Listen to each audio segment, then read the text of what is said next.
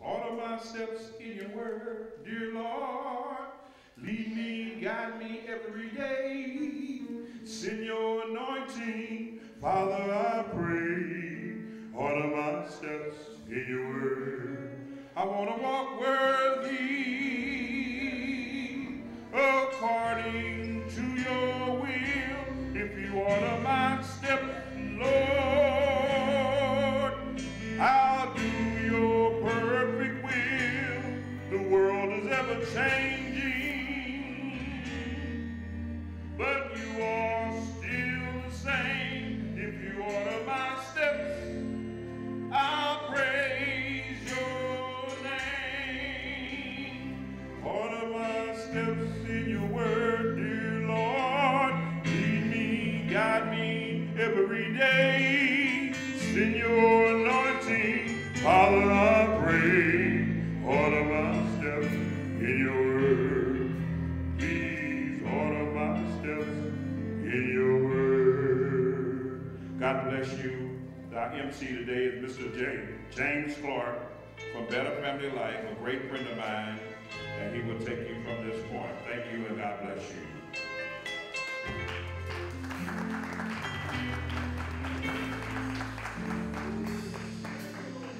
Good evening. I would first like to give thanks to God, who is the giver and the sustainer of all of our lives. Then I would like to thank the pastor here, Reverend Nelson Watts Jr., for opening up the doors of his church on this very sad and very somber occasion. I'm always a little torn about participating in this event, but it is a very, very necessary event, because when we talk about and when we look at this issue of the crime and the violence that impacts our neighborhoods and our families on a daily basis, I believe that the solution will come out of situations and out of gatherings like these. I'm not a real big proponent of talking. I think that we've talked too long. I think that we've marched too far, and I think that we've rallied long enough. I think that we need to assess where we are in history. And as we look at what is going to be the spark of our latest battle and our most hideous opponent, your pain, your suffering, our collective cry will be the cry that Rosa Parks had. Families that have been victims of these situations will lead us to a new level of consciousness.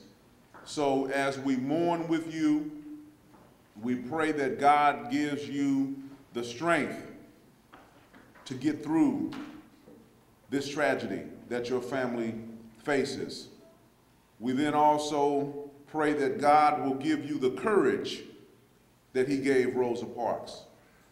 We pray that God will give you the desire to have a bigger vision, just as he gave Rosa Parks, because the trouble that we face today is much greater than segregation. The problems that we face today are much more hurtful than Jim Crow. The problem that we face today, family, is each other. So the entire city feels your pain. The entire city mourns with you. The entire city embraces you. And we want to work with you to fill that void. I believe that the void will come when you take the passion that you feel in your hurt and turn it into action. You know, as I said before, I'm not a real big proponent of us coming together and talking about the problem. We've done enough of that. We don't need another march. We don't need another rally. I believe that a march and a rally will benefit us if we just march to rallies and buy a hamburger. Marching and rallying will do nothing for us anymore. We must begin to mobilize, and we must begin to deal with the most pressing issue that we've ever faced in America, and that's the violence that we inflict on each other. Do you agree with that? At this time, I want to call up the president of one of the most relevant organizations in America now.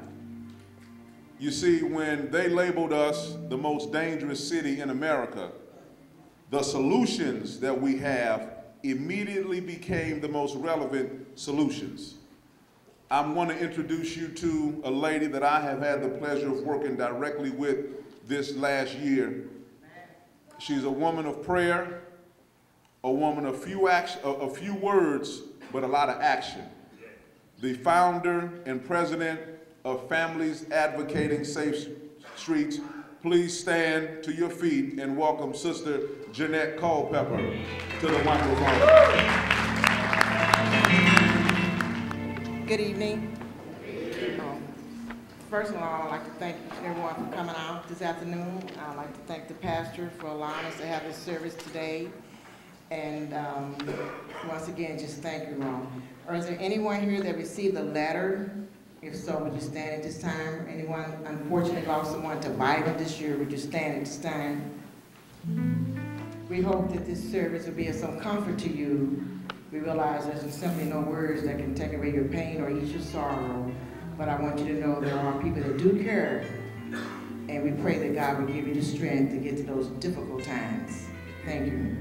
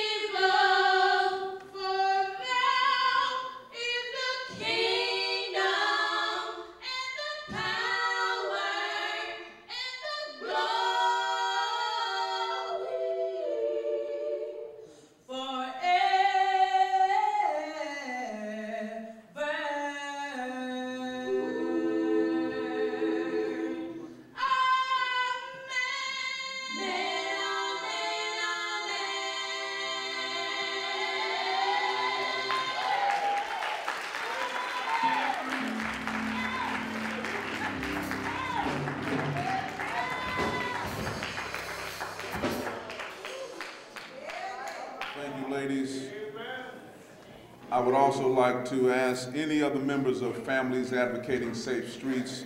I see Miss Elizabeth Watkins is here. Any other members of Families Advocating Safe Streets, can you stand at this time, please? All right. Thank you very much. Please give a warm welcome to the Mayor of the City of St. Louis, Mayor Francis Slay. Ladies and gentlemen, Reverend clergy, especially Reverend Nelson Watts Jr., thank you for having us here again in your church. Jeanette Culpepper and Families Advocating for Safe Streets, thank you for your leadership This is important work on behalf of the people of St. Louis. I want to recognize Jennifer Joyce, our citywide elected official, circuit attorney of the city of St. Louis, who has a tough job. And her job is to bring those who are committing violence in our city to justice. And that's a tough job. And I want to thank her for the good work that she and her team do in city government. But I'm here every year, and I really appreciate supporting this, and Jeanette and everyone and families advocating for safe streets for a couple of reasons. First of all, I think it's important that I, as mayor, bring focus on the fact that there is indeed violence in our city. And that violence has an impact on our city, on our neighborhoods, on our people, on our families. It has an impact on our children. And I think that we need to know that it's, when you see the crime statistics, it's just not about numbers. It's about real people being victimized in our city. And I think it's also important for us to remember those who have lost their lives to violence in the city of St. Louis and in St. Louis County. These are real people with mothers and fathers and sisters and brothers and aunts and uncles and nieces and nephews. People that have an impact on all of us in this room and many others. And so I wanted to be here, as I am every year, to emphasize that, because it is very important. As James Clark was saying, there's a lot of issues in the city of St. Louis. And we can't lose sight of what's the most important, and that is safety for the people who live in our city, who visit here, who do business here, and who have family here. Many of the people that we're remembering tonight should be here with us. They should be celebrating the holidays with their families. They should be smiling and laughing with friends and family members. But unfortunately, because of violence, they are not.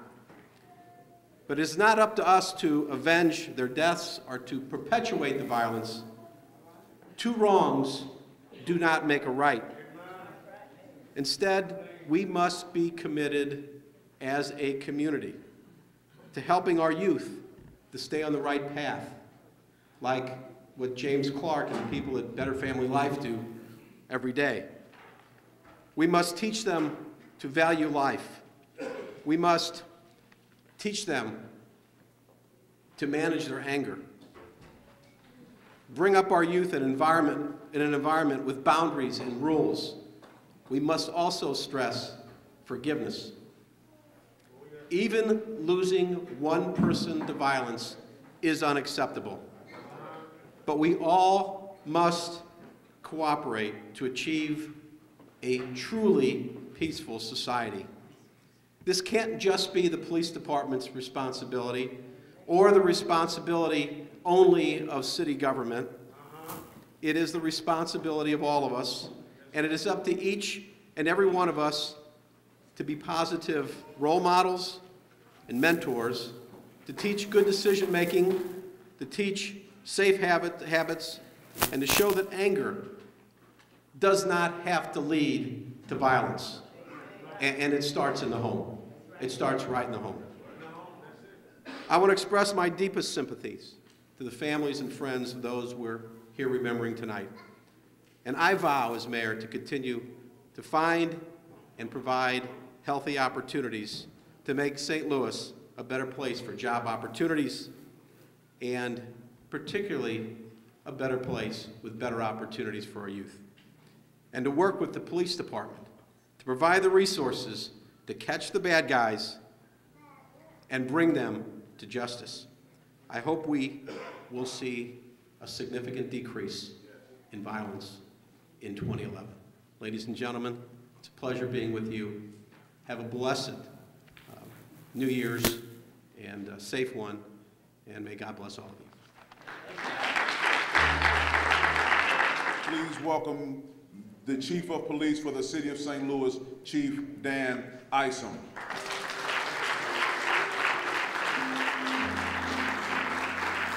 Thank you, James.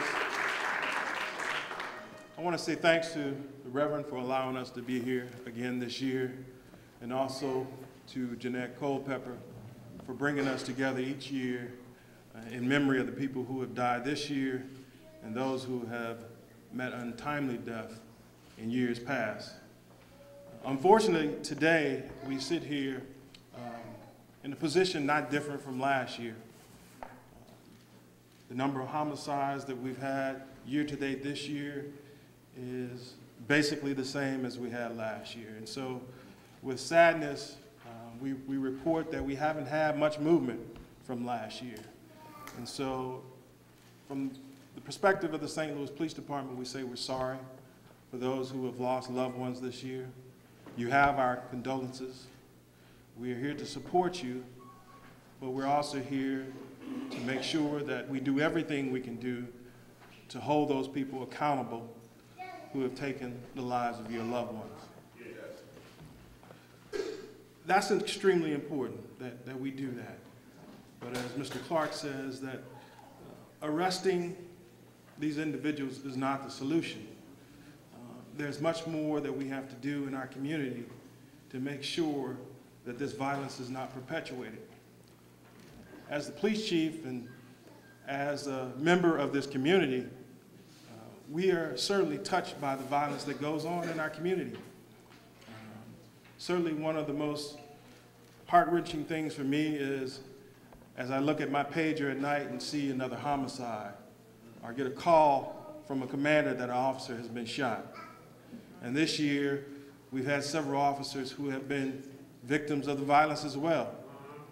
And so, as a police department, we are in the community. We are dealing with the same things that community members are dealing with. And if I could say one thing, is that we've got to do something to change the hearts and the minds of these young people out here in our community.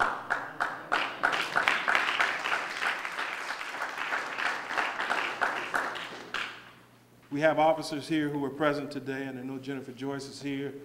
And as members of the law enforcement community and the justice system, we arrest a lot of people.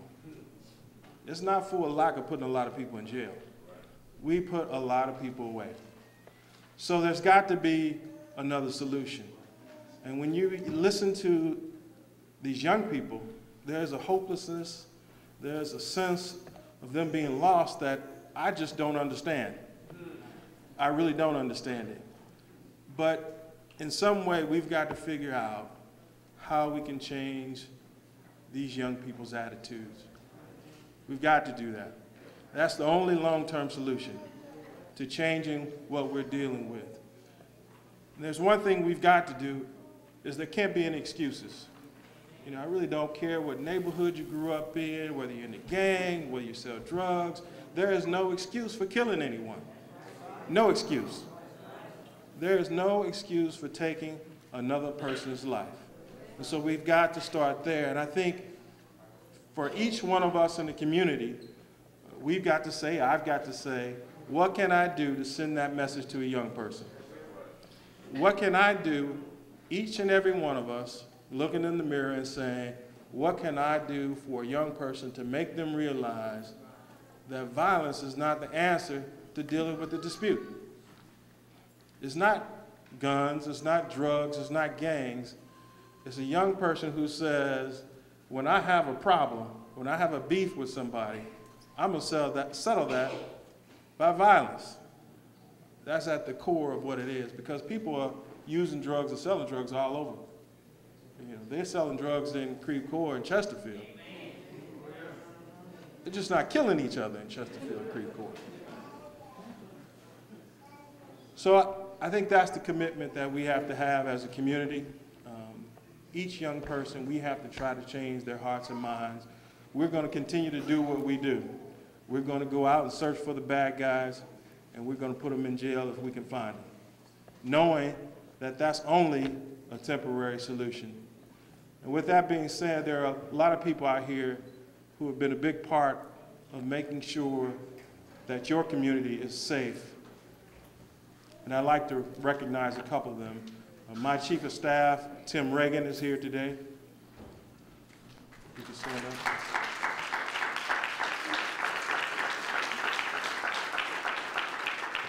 Captain Mike Sack, Commander of the Homicide Division.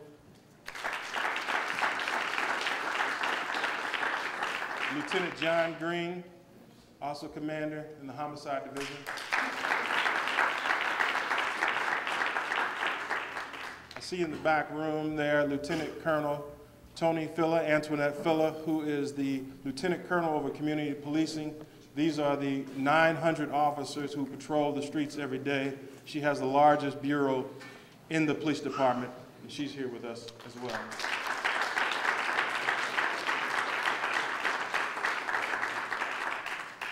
And then Captain Rochelle Jones, who has come to this Candlelight Vigil for many years.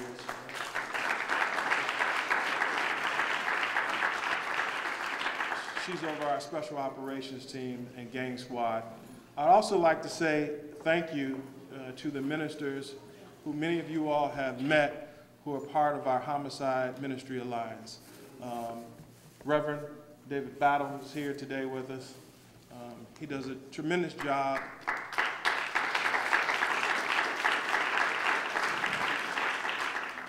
And if someone else here from the ministry who is present, Pastor James is here as well.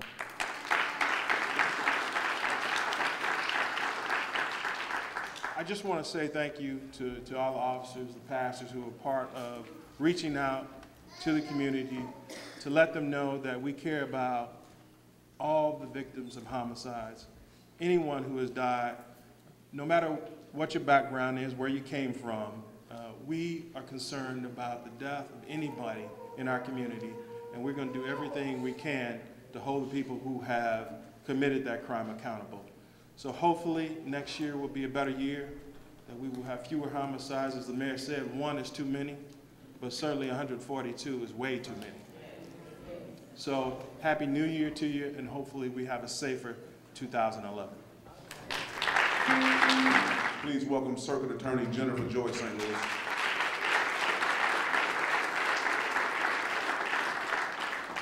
Good evening, everyone. Good evening. Although the events that draw us here this evening are some of the most tragic that we see in our community, I've been to this event many, many times over the years, and I always draw some comfort from hearing the speakers here and seeing such a great group of committed citizens come together to honor those that we've lost to violence in the preceding year. Thank you to the organizers of this event, to Jeanette Culpepper and everybody who works with her and families advocating safe streets for once again hosting this. And thank you as well, Reverend, for allowing us to have this event in your facility this evening. I want to add my voice to the voice of the chief and the mayor and others who have spoke here tonight and say a few words of thanks to those in our community who are here this evening that work so hard to try and keep our city as safe as possible. And I mean the police and the firefighters and the paramedics and people of that nature, but I also mean ordinary citizens such as yourself who are here because you care about this issue and you want to make a difference and you want to lend your voice and whatever you can do to help solve this problem that's confronting our city. I also want to express my gratitude to people such as the clergy who do such a terrific job, and our political leaders like Alderman Moore and Mayor Slay, and our community activists like Ms. Culpepper. I know that all of you who work in the community and fight for the safety of this city are only human beings, and sometimes you may get discouraged, and sometimes you may feel like your work is in vain, but I'm here to tell you that it's really not. As the prosecutor, the lead prosecutor for the last 10 years of the city that some people would call the most dangerous city in America, I can tell you that I see the results of your work every day. There is nothing more powerful than the community and the commitment of the community in making this city safe. It is so vital. It is so important. Please don't ever give up on that. Please don't ever lose hope on that. And to those of you who are here tonight, and we asked you to stand earlier, who have lost a loved one due to violence in this city in the past year, my heart especially goes out to you. In my work as a prosecutor, I've met with the families of hundreds of family members over the years who have paid the ultimate price for the culture of violence that for some reason seems to be invading the hearts of so many people in our community right now. And I can tell you on behalf of everybody in the Circuit Attorney's Office, you have our sincere condolences. And you also have our sincere and heartfelt commitment that we will do everything in our power and within the bounds of the law to hold those who commit violent acts in the city of St. Louis accountable. Because it's not about statistics, it's not about numbers, it's about people. And when we read these names tonight, and we hear the names of the people that we've lost, we're not thinking about them as numbers. We're thinking about them as our mothers, our fathers, our brothers, and our sisters. And we miss them, and we love them, and they should be here. And we will not forget. The Bible says, "Blessed are those who mourn, for they shall be comforted." And my hope is that this gathering and this feeling of unity that we have here tonight provides some small measure of comfort to those of you who have lost so much. And my prayer is for all of us in the community, each and every one, to have a safe and a peaceful New Year in 2011. Thank you very much. He's currently the president of the St. Louis Clergy Coalition. Please welcome Reverend Dr. E.G. Shields.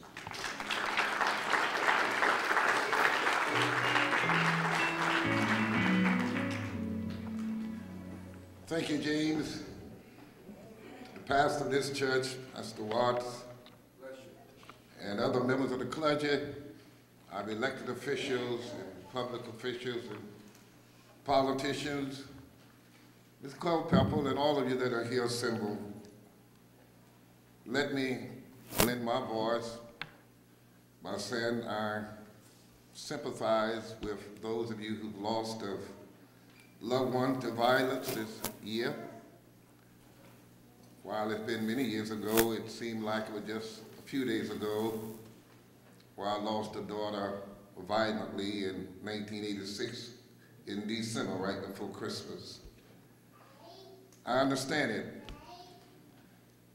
Phoned my church on the way here and received a voicemail message where one of the young people that was shot with that group that was shot here the other day was brother to one of the members at my church. As a clergy person, we get involved with these kinds of things all year long. And I sometimes wonder, where is the remedy to all of this? And because my young people call me old school, I just have to go old school. And old school is with the home, the parents. You just can't get away from parents. The children that perpetuated these violence in our streets, they don't come from Mars, Pluto, Jupiter, or some other planet. They come from around the corner, upstairs, downstairs, sometime in our own homes.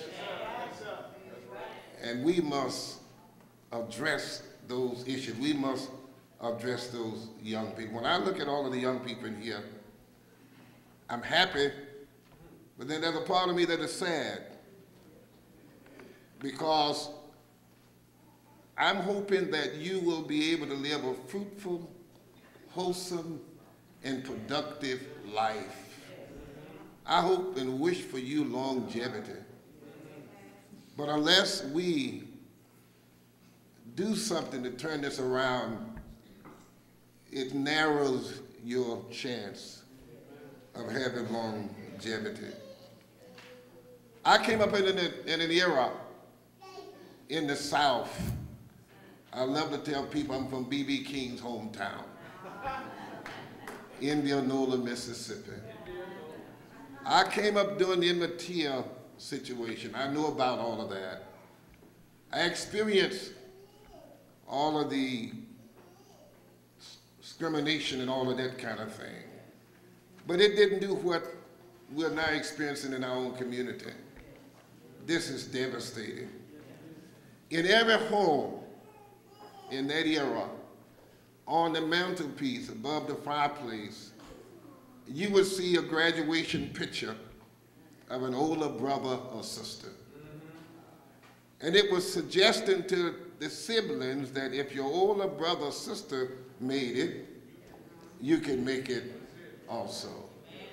Have you ever wondered how these young people, and you're present here today, can learn a song verbatimly by hearing it just one time on a CD, or tape, however you hear it, on your iPod, however you hear it, you can learn it, every word, just one time. No pen, no paper, no notes, you just learn it. You learn it because an environment is created, and you say, I must learn this because it's the latest thing that's going. You envision yourself dancing to the latest steps, and you learn.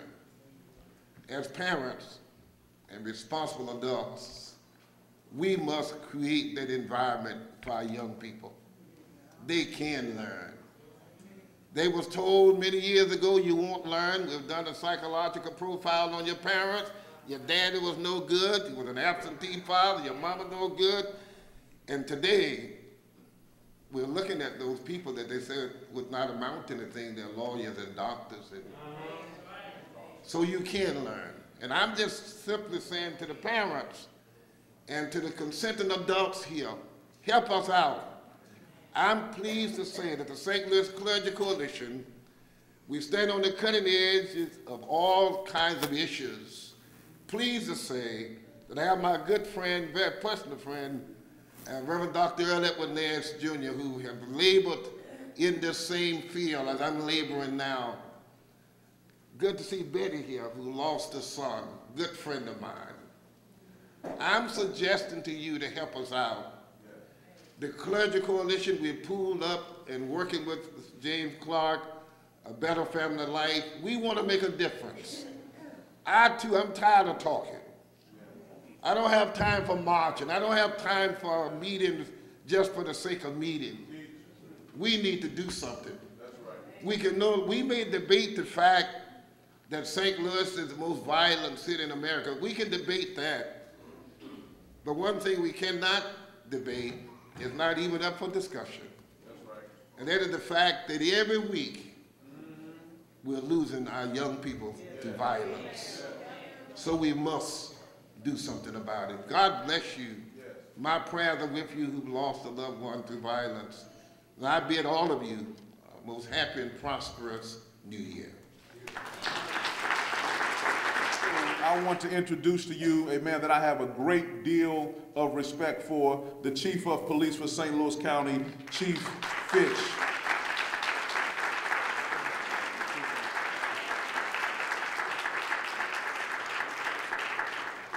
Thank you, Mr. Clark. And Ms. Culpepper, thank you again for inviting me. And Pastor Watts, thank you for hosting us again this year, sir. Thank you very much. I just came from the Sunset Hills and Fenton area. If you got to see any news today, you see what's going on out there. So please, as you say your nightly prayers, keep the people of the region that are devastated by the tornado that hit today in your thoughts and in your prayers, and please offer them a moment of silence in your hearts and in your prayers as they try to recover from that. One of the things I'm encouraged about, what do we have to look forward to? You've heard a lot of bad news today. Here's what I think we have to look forward to in the St. Louis community. We recognize we have a problem. We say we have a problem. Anybody that's been around an alcoholic, they're not going to get fixed till what? They admit they've got a problem. We have finally, in the St. Louis community, admitted we have a problem. Okay? So we're on the road to recovery. That's how I see it. In St. Louis County, in 2010, unfortunately, our homicides were up compared to 2009. Unfortunately. Again, the scourge of drugs has infiltrated. It's gone across boundaries. It's in St. Louis County. It's in St. Charles County. Did you see what just happened there a few days ago in St. Charles County? The young football player that was murdered? Okay? It's not just a city problem. This is a national problem. But we recognize in St. Louis it's a problem. What we started doing about it is one of the things I'm pretty proud of in St. Louis County. We've now added an officer to every one of our 7 precincts called a juvenile resource officer. We've got drug officers, we've got auto theft, we've got homicide, we've got all these specialized assignments, but what we recognized we didn't have was a particular officer assigned to work with problems, juvenile problems in our community. So that's all they're going to be doing. And one of the things I'm really proud that they've gotten involved with is trying to get to these youngsters while they're in the middle schools, because you know that's where these problems are starting. They're really in the middle schools. It's the 13, 14, 15. If we don't get to them then, it's too late. It's too late. Isn't it a shame? We had this funeral in Wellston yesterday for this young, beautiful young lady that was killed at the nightclub. We had 25 police officers assigned to a funeral. Isn't that a shame that we have to do that in our community? We have to protect people when they go to funeral homes to express their condolences. So, what can we do? We got to get to these youth. We got to get to these juveniles. So these new officers, they're assigned to work with these juveniles and try to intercept them early.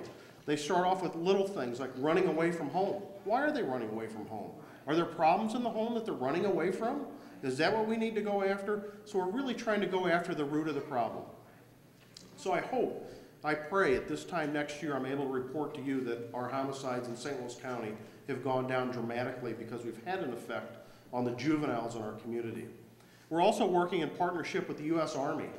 Believe it or not, if you don't know this, the U.S. Army, they're interested in crime in our community. How can we get to these youth and talk them into a life of service? Give them something to look forward to. Because you know what we hear from some of these kids? A profound sense of hopelessness. A profound sense of hopelessness.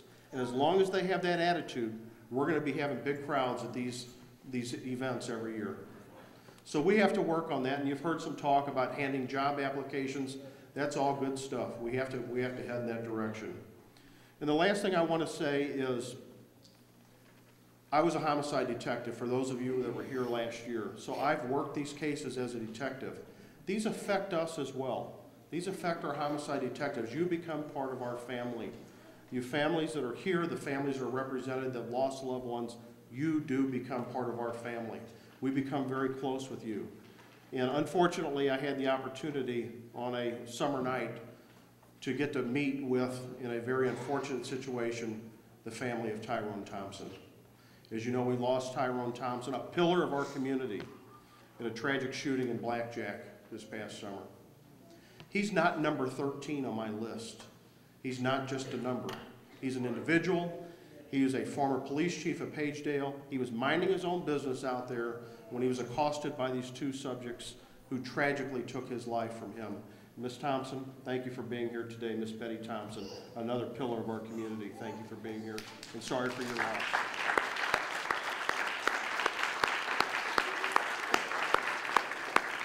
Now, what good can possibly come out of a homicide? I know with Tyrone Thompson's case, we're working on some changes to some juvenile laws because these were some bad guys that attacked Tyrone that night. They should have been dealt with earlier in their life, and instead they were out on the street still victimizing innocent people. So we're working with the state legislature and the Attorney General's office to tighten up some of these juvenile laws so we can address some of those loopholes and some of those problems that are helping create some of this problem. So you'll be hearing a little bit more about that as the year goes on, as the legislature starts their session in January. We hope to see some positive result as a result of that work. And finally, I'd just like to say I pledge to you as the police chief of St. Louis County that we will work very hard with the city of St. Louis our federal partners and all of our municipal partners in the area to help solve this problem. We're not going to solve it, but we can certainly get this lower and get rid of St. Louis being seen as the most violent city. So thank you for being here. It means a lot to us to see the family support from you to be here too. Thank you.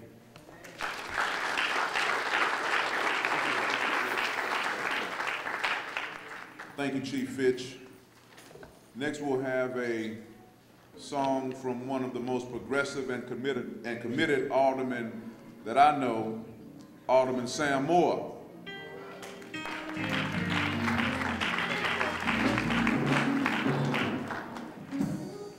Enough of me.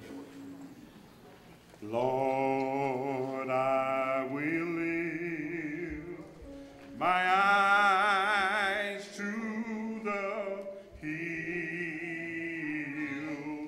knowing my help is coming from you. Your peace you give me in times of the storm.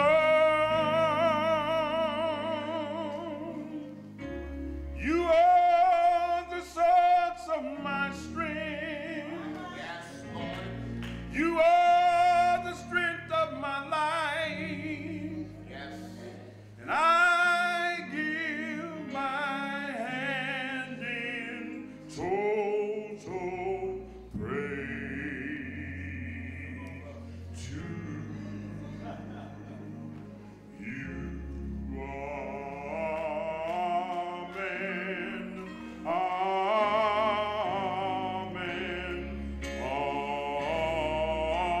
Amen. Amen.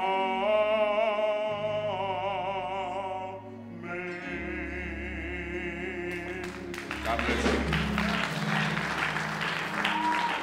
At this time, I would like to call up the pastor of the church to bring remarks. It's something to introduce a man in his own house.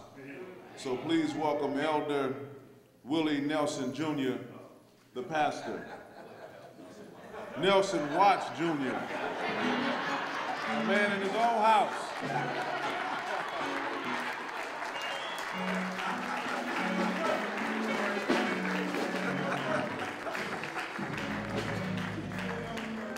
That don't mean I have to sing a song, do it?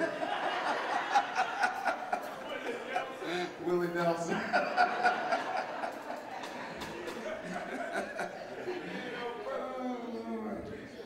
Let's give Brother James Park a hand, who's doing an outstanding job today and also in the community. We just thank God for this opportunity, and as was stated, it is not a pleasant opportunity, but the unity of those that are here today hopefully will help in some way to soften the blow of death that was done by violence to your loved one.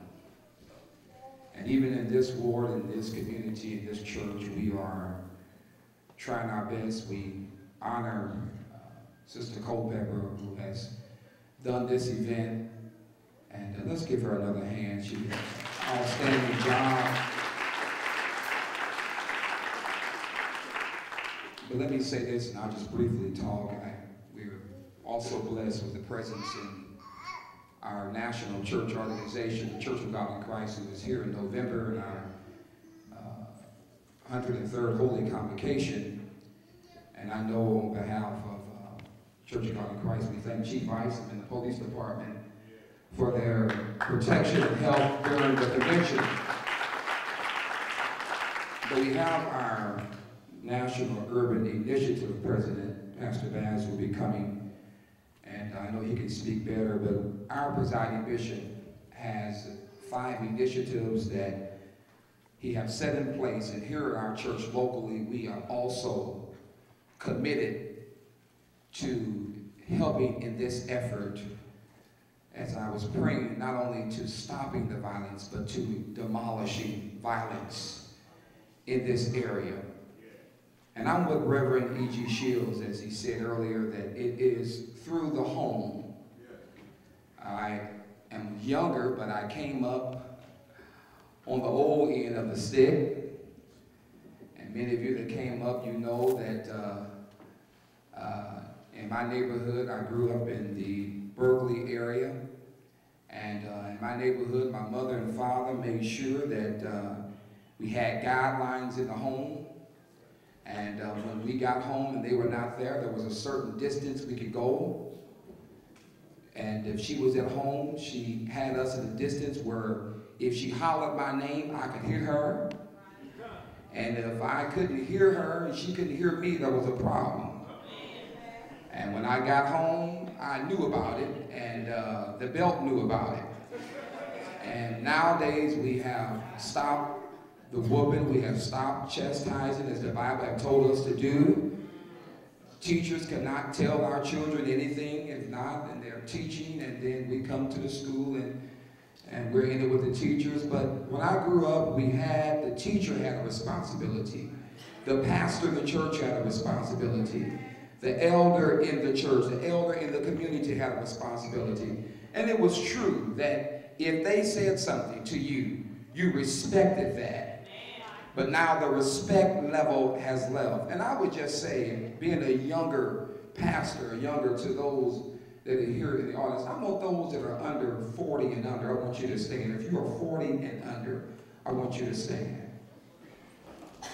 Look at this generation. You have the power. It is in you. You can be seated. I just want you to see what we have here. This is our time. None of us that stood, that's 40 and under, have to be on this list next year. None of us that are 40 and under have to be involved in having our names put in the police system or the system. We have the power within ourselves. I tell them here at church, you have enough power to stop. And you say the devil, no, the devil didn't make you do it. You can stop yourself. You tell yourself, no, I'm not going into that environment that is conducive to violence. I'm not going into that environment that is conducive to drugs. I'm not going into that environment that is conducive to issues that will bring me down and degrade you as a young, beautiful woman. As a man, doesn't mean nothing that you breath and bridges and you can bring a baby, but what do you do after that baby comes? What do you do? The responsibility is with us. And so I'm committed to every family here today. I want you to know that not just because we host this, but we are committed to you. If you need us, we're here for you. And we're going to do more, Brother Clark, in this community to help relieve the violence. And I'm going to sit down here, but I do believe that if all of us join together as one unit, doesn't matter whether it's black, white, red, whatever color we are, it does not matter.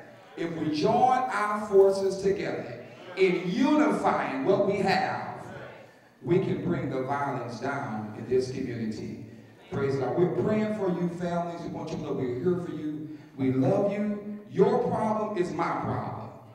Whether it's city, county, or as Chief said, whether it's in St. Charles County, your problem becomes our problem. Because when they see St. Louis, they don't just say city or county, they say it's bad in St. Louis. So your problem becomes our problem. We love you and we're committed to you. Thank you so much. Please stand to your feet and welcome Betty Thompson to the podium. Stand to your feet.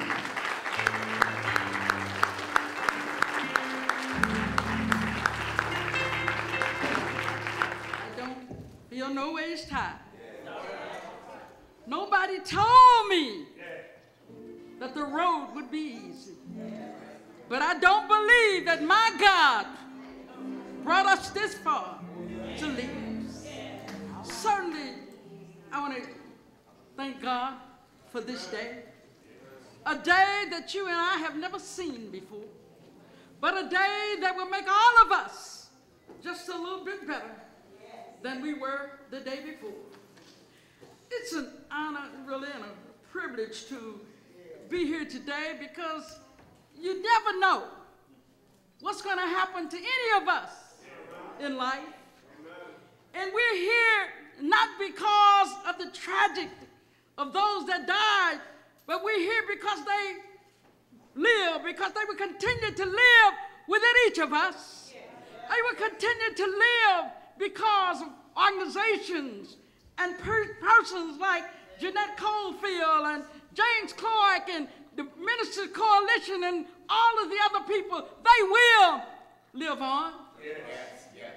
See, I stand here with a heavy heart. Yes. Years ago, when Jeanette first started this program, I was her first speaker. And now, years later, I'm a part of you. None of us never know where the road is going to lead us. None of us never know when God has his hand on us. But we can thank God for the good kids that's out there. And what we're going to have to do is start focusing on those kids that's good. Because you may not know, but the other night, that tragic that happened over at that club,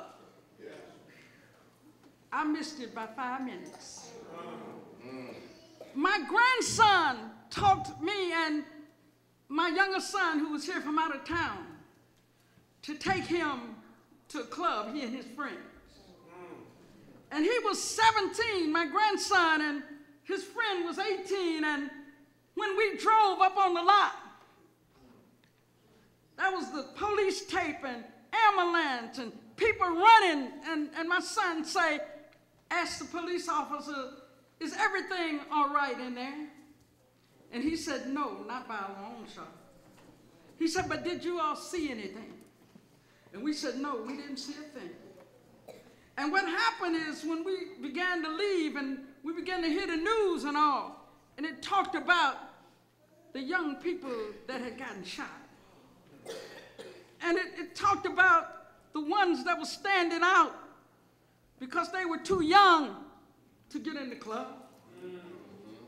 See, I guess what I'm saying to all of us and our parents and all is we got to take account of ourselves and our children.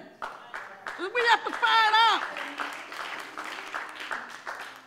who they run with, where they going. Are they old enough to be there in the first place? See, the young man that killed my son and others, someone said, and they said that the parents said that they couldn't help this young man at a very early age. The father said they had to give him to the streets.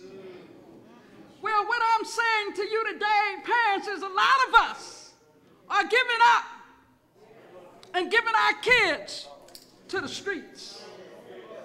We can't afford to give our kids to the streets. We have to hang in there, whether we're a single mother, whether we're married or whatever. It takes a village to raise a child. And we all ought to be a part of that village. You don't let your kids bring things into your home that you don't know nothing about. You don't let your daughters lay around with men you don't know nothing about. That's right. You don't let your young men just leave home and bring things home and you don't know where they got it from. You have to start at a very, very early age. And we have to really be concerned. Right now, we're starting at Tyrone Thompson's Nonviolent Institute to teach the kids nonviolence at a very early age. Because he was the president of the Dr. Martin Luther King Nonviolence Support Group. Well, you'll be hearing about it on January the 14th. But I'm not going to be long, but I'm going to take my seat. But as I take my seat, I just want to tell you that the same God that's carrying me through this heavy burden, carrying me through this tragedy that happened to my son. The same God that's lifting this burden for me and my family and other relatives and all is the same God that can help you. The same God. So, as I go to my seat, I want to thank God for each and every one of you. And I want you to pay attention to what your children are doing. Pay attention to what your kids are learning. Pay attention to who your kids associate with. If the dogs can sniff out drugs, they ought to be able to sniff out guns. I believe that enough has been said. I believe that we feel the energy of sorrow. We feel the energy of compassion for one another. We have to turn that energy and that sorrow into action. We have to turn that passion into drive. And we must reclaim our families, and we must reclaim our neighborhoods. I'm going to now turn the program over to Alderman Sam Moore. God bless you and keep you. How do I say goodbye to what we had? All the times that made us glad outweigh the sad.